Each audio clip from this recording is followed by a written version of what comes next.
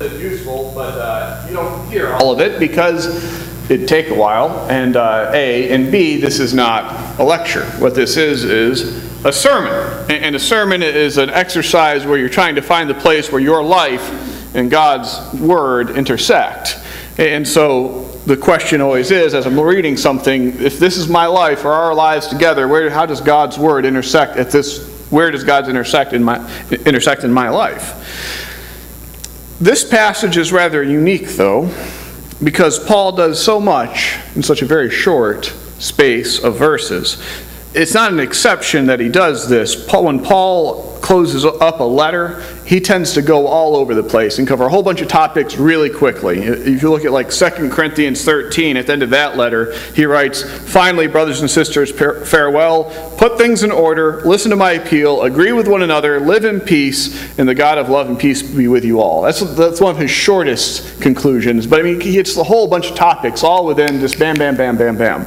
And so what this reminds me of, I read the ending of all of Paul's letters this week. And if you read them, each of them back to back to back, after a while, what I started thinking of is, you know how when you're leaving for a while, you're taken off, and you're leaving someone behind, whether it's your mom and you're going off having graduated and you're leaving for the first time, or whether it's a spouse and you're going on a long journey, or whoever it is. You know those last minutes when you're walking out the door and the loved one is saying, call me when you get there, make sure you don't speed, and depending upon your age, you start hearing things like, make sure to eat a good breakfast and always wear clean underwear. I mean, there's one of these line of things that you get told, and there's really no theme that's obvious. It's just a whole bunch of things that they're worried about when they're worrying about it at you, and you're just trying to get out the door, and it's, hey, and don't forget to, yes, Mom, and then you drive away.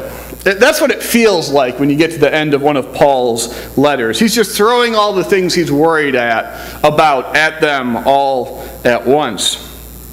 And so I got to confess, I've never preached the ending of one of Paul's letters, because I always look at them and I say, well, what's the one thing? How does this intersect with one place in our lives? And I look at all the various things Paul covers all at once and think, he's all over the place. I have no clue this is a bad idea to preach this. Well, we're going to preach all of Thessalonians this month. You have now read the entire letter. We've read the entire letter in worship together, and we're going to take a look at this, and it's no more or no less the Word of God than any other part of Scripture, so we're going to take a look at it, though I should tell you up front that whereas your usual sermon is like one big fat roast, one big topic that you can kind of chew on, this is not going to be like that. This is more like chicken wings, a bunch of little bites back to back to back. Hopefully they'll stack up to be a meal. But we're just going to follow along and see what Paul has to say to us today. He writes at the beginning, "We appeal to you, brothers and sisters, to respect those who labor among you, who have charge of you in the Lord and admonish you. Esteem them highly in love because of their work." Talking about leaders in the church, right? And leadership in the church has always been kind of an interesting thing, because to be a leader in the church has nothing to do with your status, your reputation, your background. It all has to do with who serves. A leader in the church is someone who serves. The words, even the statuses, even the leadership positions we have in the church, all of them are words for service. Deacon is Greek for service. Elder is the word for someone who is experienced or older and elderly in service. Minister is Latin for subordinate or servant. Pastor is Latin for shepherd. All of the words, every status that there is in the church, they're all foreign. They're either Greek or Latin for some form of servant. They just sound highfalutin. They really all just mean servant, right? And so you read what Paul has to say here, and I think he's pointing out pretty clearly that we follow Jesus, who said, "I came to serve, not to be served," and that in that spirit, if you ever look around and say, you know what, I'm frustrated with how the church is going, well, then it's time to serve. And if you want to make a difference, become a leader. And by what Paul's definition of that is, that means to get up and to serve in some way. Service comes first. Then you're acknowledged to be a leader the more that you serve. Paul continues, says, "Be at peace amongst yourselves."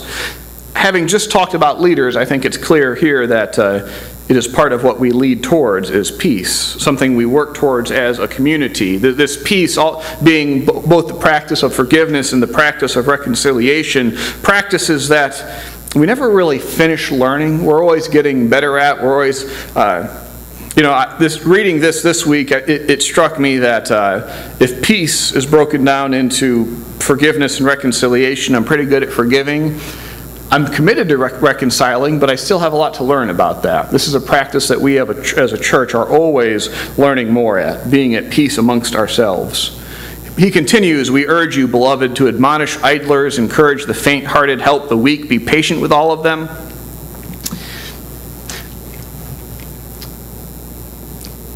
You ever get reminded to take the trash out? You know you got to take the trash out. It's trash day. It's on your schedule to take the trash out, and you're going to take the trash out, but still, even that morning, someone reminds you, hey, Andy, take the trash out. And does he always do it? And sometimes I do it, and sometimes I don't. The point being, what Paul's doing here, he has talked about admonishing the idlers, encouraging the faint-hearted, help. He's talked about that in the letter. We talked about the last weeks, but he just can't help but say it one more time. Hey, remember that thing remember to do that. This is Paul saying, take the trash out. He has reminded them left and right about this, and he's saying it one more time just for good measure. He continues, see that none of you repays evil for evil, but always seek to do good to one another and to all. This is one of Paul's themes he returns to again and again and again, that when evil is done to us, we do not repay evil for evil, and instead we repay evil for good, which we're not often tempted to repay evil by actually physically hurting someone, but by what we say, we really can return evil for evil. What we say is where we usually get in trouble here. But Paul is talking about this. He says, and he's saying this to a church that has caught flack. This is a church, if you remember, that's catching flack from those around it because they're so weird now, because they're following Jesus. And why are you all so weird? And he's saying to them, always seek to do good to one another. It's not sometimes stumble into doing good. It's not inconsistently contemplate doing good. It's always seek to do good. That's quite a bit higher of a standard there. Then he gets into what I think of as the verbs of faith. Rejoice always, pray without ceasing, give thanks in all circumstances.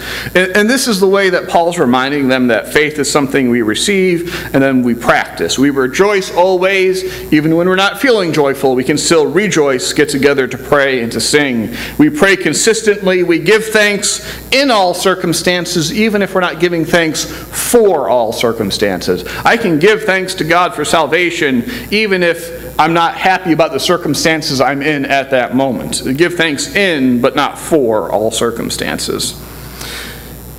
Paul continues, do not quench the spirit, do not despise the words of the prophets, but test everything, hold fast to what is good. This is kind of an odd section because we really don't know what he's getting at. We don't know, is there a problem about quenching the spirit? We don't know what the situation is, but I think the best we can make of that is to say that however you hear God in study of Scripture and prayer and worship, however it is you hear God, when you pay attention and listen, and don't assume that everything you hear is of God, test it against the life, death, and resurrection of Jesus. He then starts to wrap up saying, may the God of peace himself sanctify you entirely. May your spirit and soul and body keep sound and blameless the coming of our Lord Jesus Christ. The one who calls you is faithful, and he will do this. His whole letter has been a letter about sanctification, the process of becoming more Christ-like. That he's been going back over their history, saying, here's how you started becoming more like Christ, so keep on doing it to become more like Christ. And he is teaching them, even when he teaches them something new, something about the second coming of Christ, that it comes in a thief of the night, he then says, now, you're not going to know when it's coming, so relax. Let's get back to following Jesus and being sanctified day by day. And so Paul reminds him here at the end that this is all capable because of the one who calls you is faithful, and you can stand blameless, you can be sanctified. He asks, beloved, pray for us, just as we pray for those who we love. Greet all brothers and sisters with a holy kiss, because that was how the holy kiss, you hear about the holy kiss in Scripture on occasion, and the holy kiss then is like what we do with a handshake now. You give someone a handshake when you're starting a relationship. You handshake because you're saying goodbye. You give someone a handshake because you're creating peace, you use a handshake all the time. And what they did back then is they did the kiss. And the only place we still do the holy kiss of peace is at the end of the wedding. Right? At the end of the wedding, you may kiss the bride. That is the kiss of peace. That's not the kiss of anything else. But so if we wanted to be consistent in the way that we've ditched the holy kiss and instead do handshakes, the really consistent way to do this would be to say you may now shake hands with the bride. But yeah, not going to try that anytime soon. But that's what he's talking about, this way that we use handshakes to build up relationships. And he ends saying, I solemnly command you by the Lord that this letter be read to all of them. The grace of our Lord Jesus Christ be with you. If you think about how we sign off on letters today, what do we usually write? I write grace and peace or something like that, or sincerely, gratefully yours or something like that. The way that you signed off on letters then was to write, be strong. That's what the common way to sign off was. You'd say, be strong.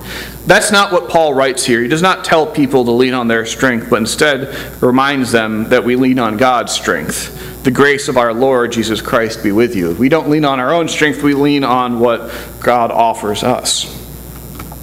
And that's it. That's the letter. You have now read an entire letter in worship. And as I said about a sermon, right? A sermon is a place where you're looking for your life and God's Word and where they intersect. It may be that in all of these various things that Paul seems to be like randomly grabbing and pulling in, maybe one of them really clicks for you. You know, the idea about leadership or practicing the faith as praying and rejoicing and giving thanks. Or maybe the idea that it's not that you need to be strong but lean on God. There are many different things Paul covers, and maybe one of them intersects with your life and you're glad and you needed to hear that. Because otherwise, this is just kind of a random collection of thoughts, and it's just really random. I do have an intense need to try to be able to wrap a bow on it and try to pull it all together and make some sense of it other than just Paul worrying at people. And so here's the best I can do. It may be that what Paul is doing here is not randomly worrying about a whole bunch of things at the last second. What it may be that Paul is doing here is that he is not trying to just randomly worry about a whole bunch of things, but instead what he's doing is trying to show the comprehensive way in which God cares about every single aspect of our lives. In the way that what Paul says intersects here and here and here and here and here and all the different parts of our lives, what Paul is showing us is that there is no part of our life which God's Word does not intersect. There's no part of our life over which Jesus being Lord does not impact. There's no part of our life that is so messed up or so far from God that it cannot be sanctified. Maybe Paul isn't being totally random today. Maybe what Paul is trying to do is to show us that when we submit our lives to Jesus, it is all of our lives, and that as all of our lives are continually submitted to Jesus, every part of our life can be transformed. Amen.